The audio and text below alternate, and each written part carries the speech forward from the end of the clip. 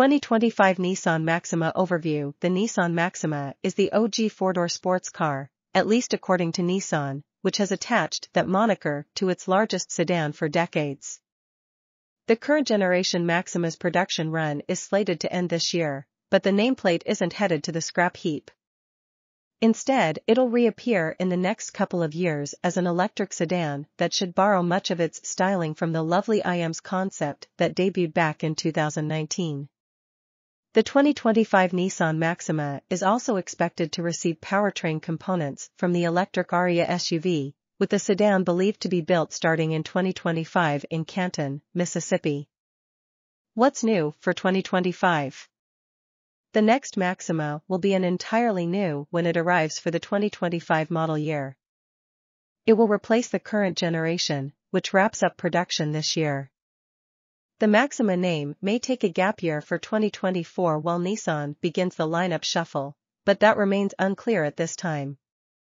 We expect very few parts of the current Maxima to transfer over for 2025, except for the number of doors.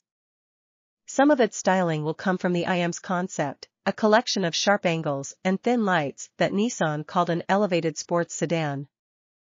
Pricing and which one to buy: Engage $44,000, est, Venture plus $49,000, est, Evolve plus $51,000, est, Empower plus $55,000, est, Platinum plus $61,000, est. Nissan has not yet discussed how the 2025 Maxima lineup may look.